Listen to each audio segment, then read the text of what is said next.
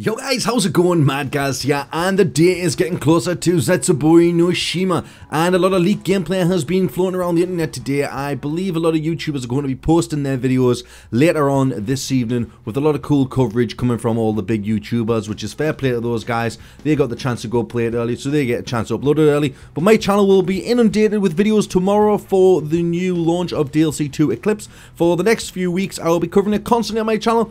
So make sure you come back to my channel tomorrow for the launch, and we'll be doing some live streams. But let's just get into today's video. I'm going to discuss some of the things we have seen through a few leaked videos. I will link them in the description. I will not be showing them on my channel, as I do not want to get any kind of strikes until tomorrow. I don't want to get any strikes anyway. So first things first, the video shows the whole map, and my god, this map looks insanely huge and dark and scary. But let's just get into the main details that you guys want to know. So the starting pistol, the MR6, is returning, which we kind of knew that. We kind of hoped we get a new starting pistol, but it didn't. The menu, the HUD style is exactly the same as the Giant. We have new different options and selection menus, like item and buildables and stuff like that on the other menu. And one of the items is a bucket, which consists of the bucket itself and 3 seeds, and these seeds drop from the zombies, and you can hold 3 seeds at a time. So that thing we've seen in the trailer, like the weird pufferfish icon thing, that is a seed, and you plant the seeds at certain spots with the it's kind of like the stone path around it, with kind of like markings on it, what we saw in the trailer anyway. And you water the spots, and plants come out of them and stab all the zombies, which is pretty cool. So you can activate that, and you can do it every round. Every round they will grow if you water your seeds. So it's kind of like, what, farming simulator or some shit. Other items that we have are a shield, which is kind of self-explanatory. We have a gas mask, which is 3 parts. Now the gas mask I'll get into in a little bit.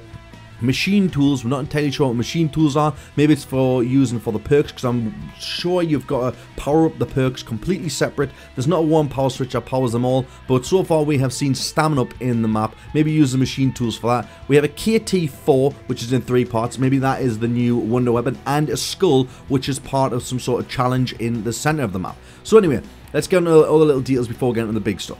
So there's orange lumps on the side of the wall, which release an orange dust of cloud if you shoot it, and if you're standing too close to the orange dust, it will stun you. And obviously this is where the gas mask comes in place. You build the gas mask, and this will counteract that, but we're not entirely sure yet if it stuns the zombies when you shoot these orange glows on the wall. If you watch the video, you'll see exactly what I mean by this. And the boss zombie monster thing that we've seen in the trailer, he is not exactly as big as we thought he was, and simply to get rid of him, you shoot the orange glowing lumps that is on his body, and that emits the same gas as what the wall gas does, and he dies as well.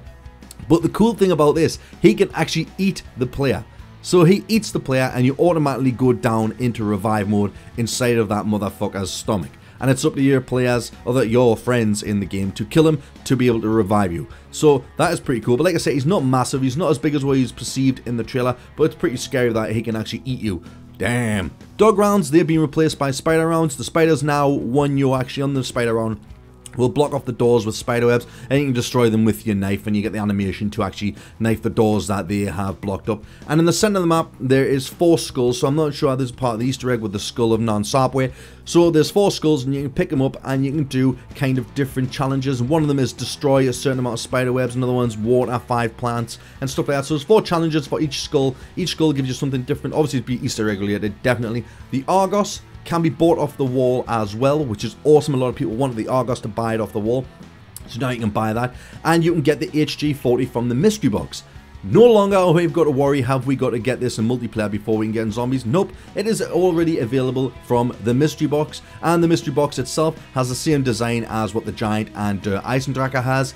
And like I said before, you need to activate the perk machine separately, kind of like what Mob of the Dead was and Shadows of Evil. Maybe you've got to do it with the machine tool part, maybe, I'm not entirely sure. There's parts of it in the video that's unclear, because it's really bad quality video. But like I said, I'll leave a link in the description where you can go check this all out, because it looks absolutely insane. The zipline once again requires power.